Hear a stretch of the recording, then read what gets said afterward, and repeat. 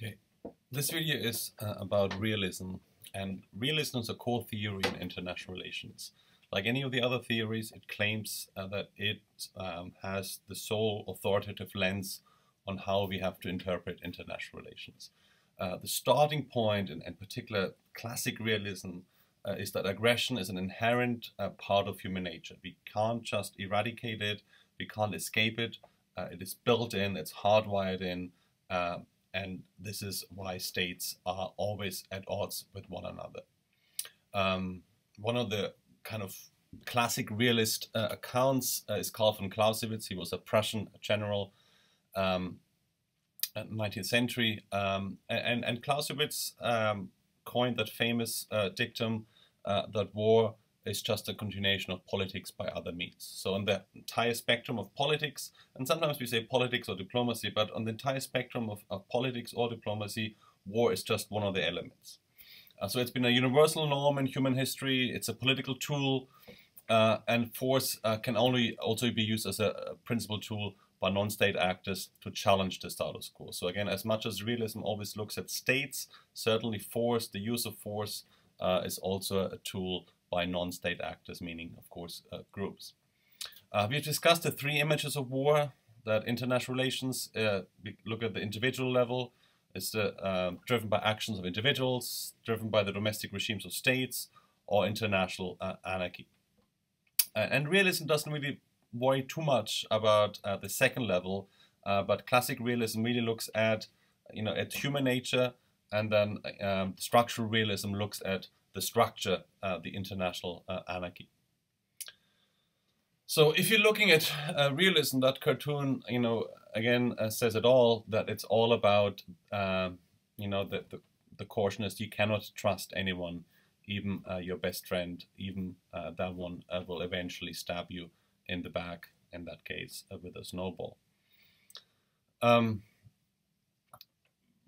So realists claim that it's a central element in international relations, as a discipline, but also as practitioners. That looking at U.S. attitudes, U.S. practitioners, those engaged in foreign policy making, in security making, those at the State Department, DoD, CIA, and the White House.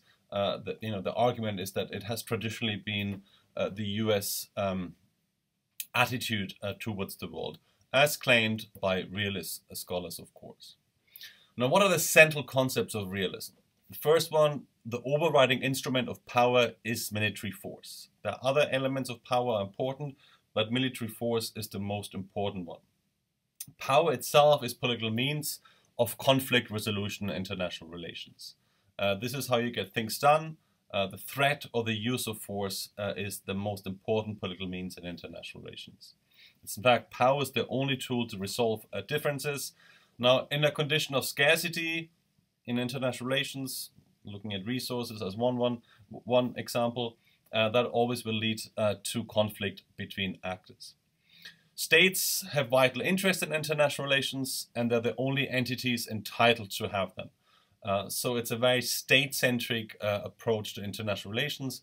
It does not look at issues like human security. It does not look at non-state actors and what their threat or their demands might be. It doesn't also look at international relations and what their involvement is in global governance. States are the primary actors in international relations. These are the core concepts of realism. Now we have different forms of realism. Structural realism does exactly what it says on the tin. It looks at the structure, it looks at international anarchy. Less so than at human nature, it looks at the structure. So again, because of the anarchical concept, states are always forced to rely on themselves. So we have the necessity of self-help, the importance of preventing adversaries from acquiring military advantages, and always concern about relative gains. What do states, other states, what do they gain if you enter an agreement? If you don't do anything about that particular issue, what will their relative gains be? Again, cultural and regime type differences is not important. It doesn't matter what sort of regimes, whether these democracies or authoritarian states. What matters are the structures. Now again, states have two options in terms of balancing. So again, you're faced with a threat and you balance against that threat. Realists say that we can either engage in external balancing, meaning you form an alliance, or international balancing. You build up arms. You increase your own power assets in order to balance against that particular state. Now, alliance, the advantage is that it's reduces resources. It's cheaper by engaging alliance, but also it brings risks too. That can you fully trust that particular ally? Will they actually come to your rescue? Will they be committed to the defense treaty or that alliance you engaged with them? This other option is to bandwagon. Now, to bandwagon meaning states will join forces with a rising state, a more powerful state, that is winning the war, it's gaining power, rather than face or balance against that state. For example, Romania, Bulgaria were not interested in Nazi ideology, but as the Third Reich was gaining power in Europe, those two states bandwagoned with Nazi Germany, even though they didn't agree with it, but felt like they could not face down that threat. They were not willing to commit themselves to the resources needed to bandwagon, to balance against the Nazis. Offensive realism. So again, offensive realism is looking at, again, the face of uncertainty. States always assume the worst about each other's intentions. So sometimes states may backpath instead of balance. So looking at Britain and the United States at the beginning of World War II, when they didn't think that it really was affecting that, in fact, in their own security, they were backpassing. But offensive realism says that states always, the best path to peace is to accumulate more power than anyone else. That is the best insurance policy you have. You can never trust anyone, so you always need to engage in what is called power maximization. Aggressors will always seek to challenge, exploit a balancing coalition, so it's always the best insurance policy is build up your own power resources. That's the best way to ensure your survival.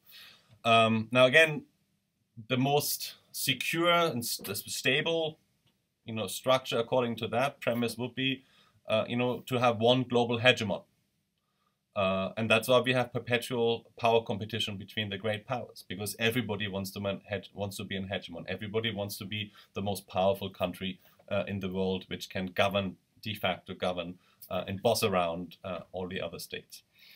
Sometimes conquest may pay it. So again, as it says, offensive realism. Sometimes wars of aggression may be expedient, but not always. So again, it's not a theory which advocates for offensive wars all the time. Now, defensive realism looks again is a structural theory. Looks at anarchy, that we have this continuous risk competition. But sometimes cooperation can be a state's best strategy.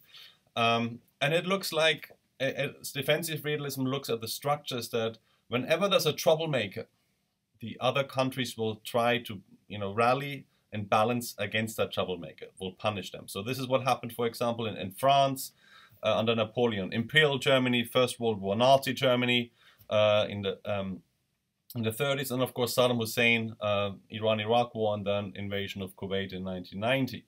So again, when there are troublemakers, other states will usually rally against that state and balance against it, or punish them in other forms of violence. And that comes back to that, states like the status quo. We discussed this before. States, countries don't like, in particular the great powers, they don't like surprises. They like the way things are. They like the status quo. So here, a cooperation under some conditions increases a state's prospects for avoiding military disadvantages and enable it to signal its benign motives, thereby increasing its security, thereby engaging in alliance. Looking at Otto von Bismarck, Prussian statesman, he put a brake on German expansion after the victories against Austria in 1866 and then 1871. So he was a defensive realist. Basically, he knew where to stop with the conquest. Another variation of the security dilemma, looking at when we can cooperate, when is it feasible to cooperate, when is it feasible to balance, is the balance of threats theory. And that premise says that states don't really balance against power, states really balance against threats. Just look at Canada and the United States, two very, very powerful countries. If there was a balance of power type mentality amongst practitioners, why are they not in a constant state of war? Because neither the Canadians fear the Americans, nor do the Americans fear the Canadians. So here the notion is that it's a variation of balance of power theory. It is called balance of threats theory. Now again, according to realism, sovereignty is the key. To protect sovereignty is the most important aspect of foreign policy decision making. Many point out that U.S. reluctance to international regimes is one of those reasons why realists say, well, this is how states think. So again, the American would be reluctant to subject themselves to too many international regimes, international law. Even the United Nations, which the United States created, they gave themselves an escape hatch with the permanent 5 in the UN Security Council. Now, power is an important element of realism. As I mentioned earlier, it's the vital means in international relations. And power is both. It's a currency and it's a relationship. So if state A exercises power and state B attempts to resist application of that power, that is a relationship.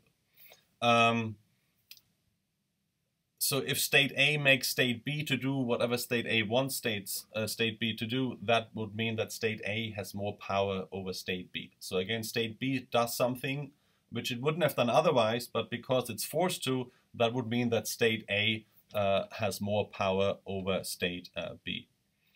So again, looking at the security dilemma and the balance of power, fearful of one another, the best way to survive is for states to be more powerful. This causes even more powerful states to shift the balance of power in their favor in order to prevent any revisionist state to gain it at their expense.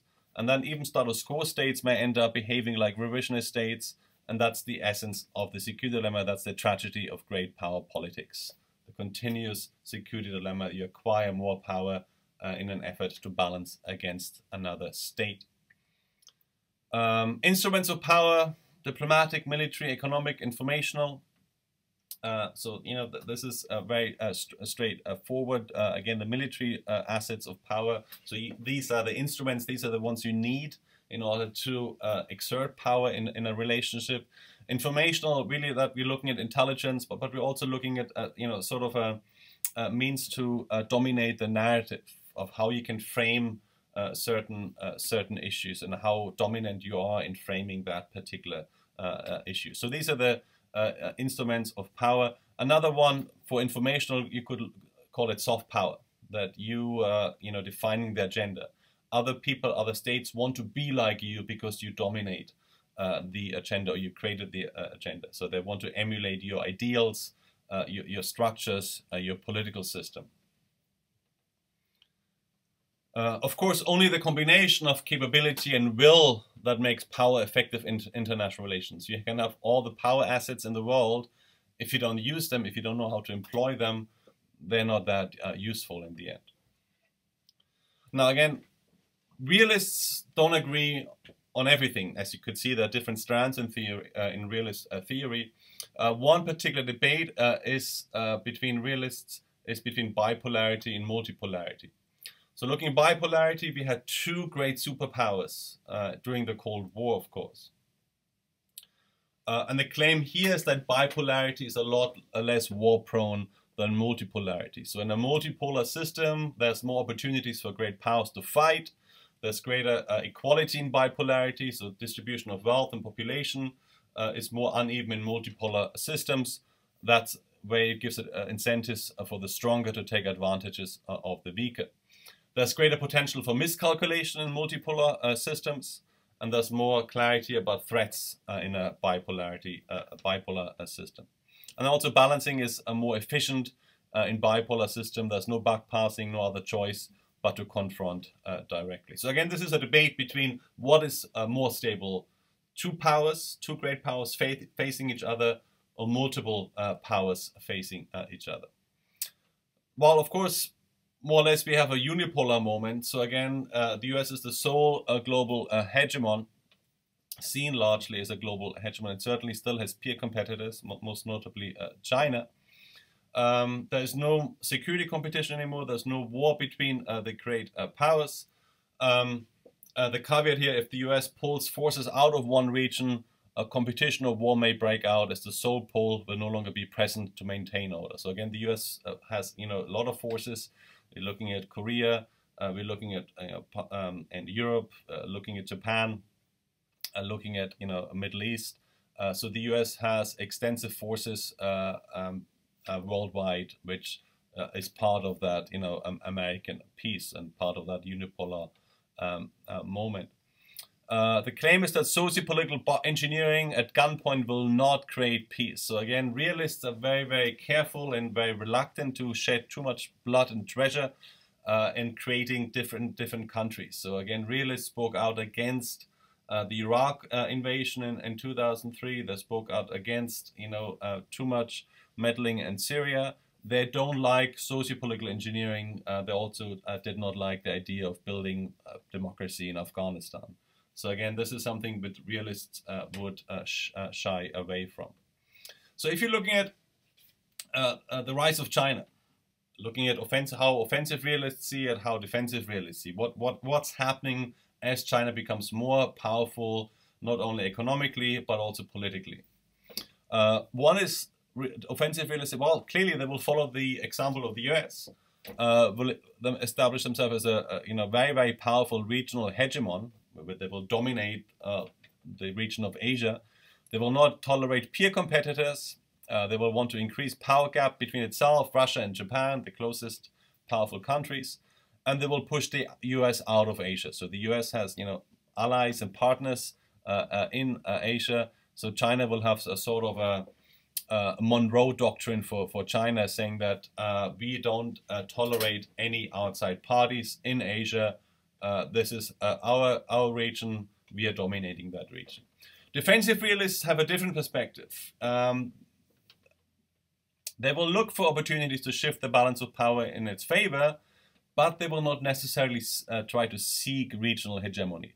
Why not? Because it will not make strategic sense because of balancing coalition that of its rivals. So Japan, Russia, and of course the US. That might crush China. It will cause a lot more headache for China. That it will actually have benefits to China.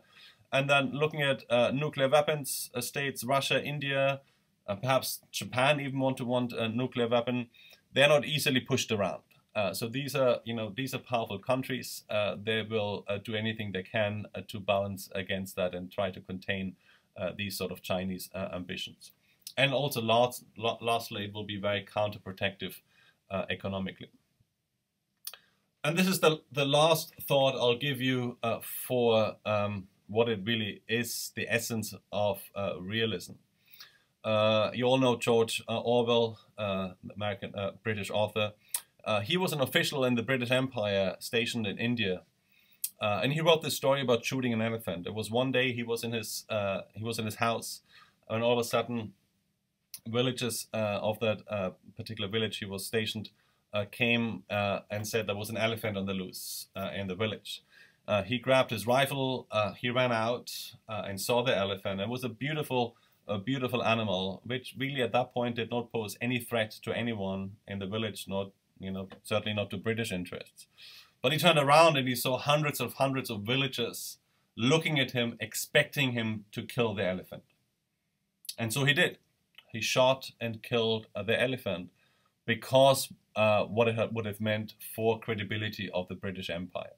It would have ultimately hurt the credibility of him being the British official and the bigger picture of the British Empire, which at the time was ruling over its colony, India. And that is exactly what realists look at. Credibility is a very, very important aspect. So again, much like in high school, states care about their own image. Image is everything. looking at Obama and intervention in Syria. Obama drew a red line in the sand and said, well, if the Syrian regime will use chemical weapons, we will react. We will do something about it. And guess what? Syrian regime used chemical weapons. And Obama was then in that difficult position to, stay true to his word and his threat, or in fact do nothing. Now again, this day was saved. The Russians then negotiated for the Syrian regime to hand over the chemical stockpile, and then it was destroyed by the Organization for the Prohibition of Chemical Weapons. But many realists scorned Obama for that. You can't draw, as the president, or any president, but particularly the US president, you can't draw a red line in the sand and said, that's the tripwire. If you step over that, that means trouble. And then somebody trips over that and you don't do anything about it. So this gave you an overview of what realism is all about, what the core concepts are, and sort of what the different strands within realism are. I hope that was helpful.